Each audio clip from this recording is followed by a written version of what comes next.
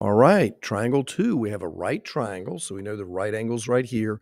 Once I know that, I know the x is my hypotenuse. Now, they gave us 27 down here, so who's this 21 length they gave us?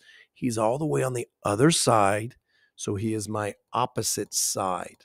Okay, and here would be your adjacent side, but we don't have any measurements there, so we're not using that in the problem. We're using opposite hypotenuse. Now, our little saint, some old hippie caught another hippie tripping on acid, which has O in it and the H in it. That's a sine problem. So I'm going to write the sine of the angle, which is 27 degrees, over 1 equals, it says it has to be opposite, which is 21, divided by the hypotenuse, which we don't know is x. Now, this is why I always like to set this up as a proportion, because here we now, if you had had just 21 over x equals sine of 27, you might get confused. But here you're like, oh, two fractions equal means extremes property. These multiplied equal those multiplied.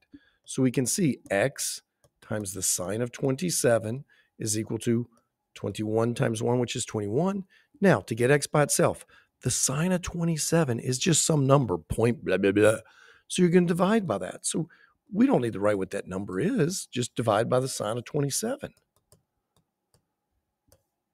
So we get x by itself, and all I need to do is now get the calculator, make sure it's in degree mode, and do 21 divided by the sine of 27, and I got 46.3 approximately, rounded to the tenths.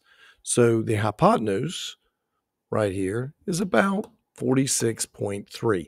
And again, hypotenuse is always the longest leg. This leg across from a little small angle is 21. So yeah, 46.3 seems to make sense.